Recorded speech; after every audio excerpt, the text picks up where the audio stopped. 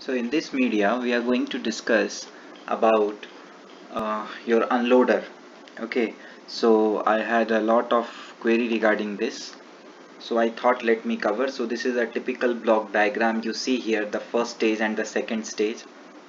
Okay, you have also moisture separator, so solenoid drain or hand drain valves. Okay, second stage solenoid drain and hand drain valve. So this is the first stage and this is the second stage. Okay, there you have the an air outlet with which is by the non-return valve. Okay, so when we go, what is an unloader actually? Okay, so if we talk about an air compressor, okay, so it is a valve or a device which is used in the air compressor to release the trapped air inside the compressor chamber and tank discharge line when the motor stops. So when the motor stops, so it will automatically stop now, because there is a continuity of the flow of the air from inside the from the compressor to the air bottles. Okay, so there will be some amount of air which will be trapped in the compressor chamber also and in the lines also.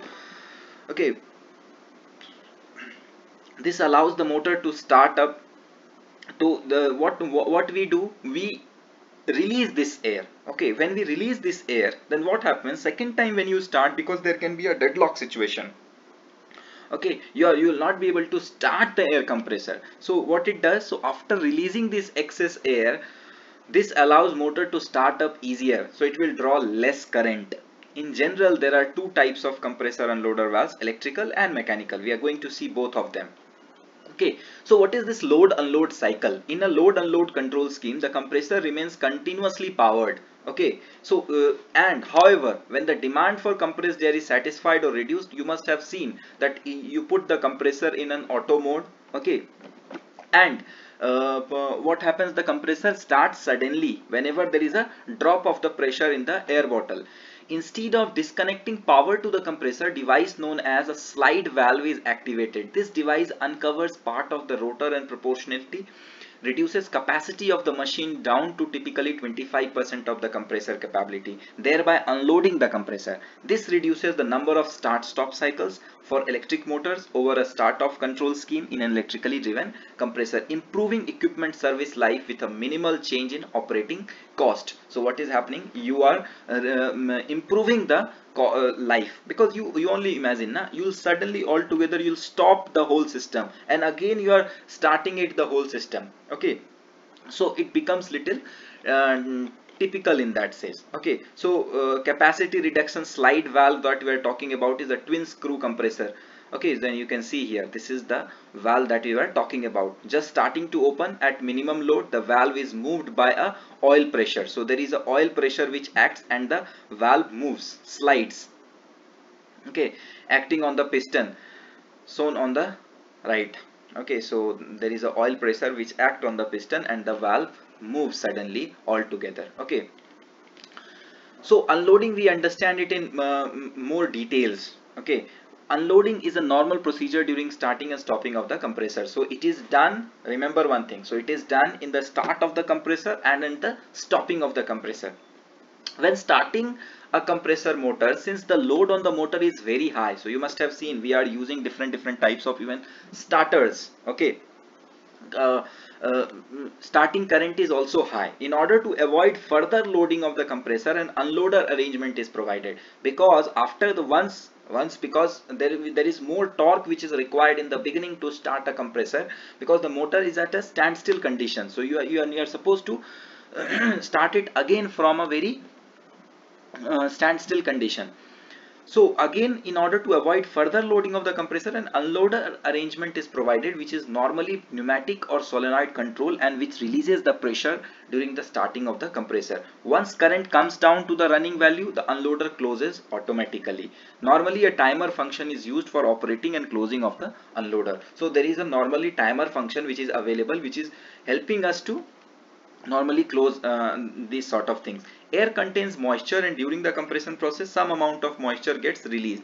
Liquid in any form is incompressible. So as you all know, that is the reason why we are even blow through, we do blow through in the main engine, because liquid is incompressible, and if some amount of oil water mixture is present inside the cylinder, then it will damage the compressor. To overcome this problem, and unloader is used. During starting, unloader comes in action and releases all the moisture accumulated inside the cylinder. So there are two functions. One was of, in the first point we have discussed about that in the very beginning, when there is a lot of torque and current which is required, there is no extra load which is there, so we drain the line. Okay, so what is here, what we are doing, we are draining the line because there can be some oil or oily mixture or water can be present. Intermediate operation of unloader is also selected so that during the process of compression any moisture or oil accumulation cannot take place inside it. Okay, during stopping, the compressor unloader is operated so that for the next start the cylinder will remain moisture free. So during stopping, it is why it is there,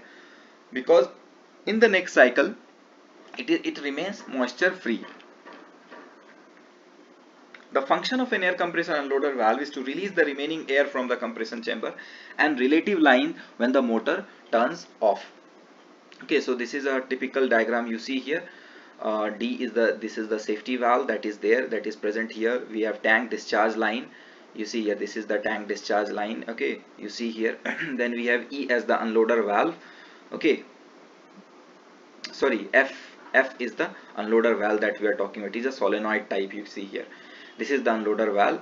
Okay, this is the safety valve on the tank. This is a typical you must have seen on petrol pump and all these types of compressor. Okay, before the compressed air reaches, so we are not going to discuss these functions and all, how a compressor working or whatever it is. Okay, so we have types of unloader valves. First one is a mechanical unloader valves. Okay, this type of unloader valve works according to the pressure differential. It opens when the pressure reaches a predetermined pressure value. So there is a predetermined set value and it is working on that altogether. So you must remember all these things. So this is the mechanical type that we were discussing about. Okay, so you can read the extract if you want for your convenience. So this is the mechanical type that we were discussing about. Now, electrical unloader valve. A solenoid valve is an electrically operated device that controls the amount of air that passes through a line. It shuts off, release or doses the flow according to the system requirement. Heavier compressors from 5 kilowatt often work with a star delta system to reduce the motor starting current compared to a direct starter. Okay, we have a star delta. This is the reason. This motor starts with the star connection and then it switches from a star to delta circuit. During starting, the compressor air is unloaded in the first few cycles to a free outlet rather than to the tank to reduce the required torque of the motor. For this, a solenoid valve is used as an unloader valve. Okay, so I hope it is a self-explanatory.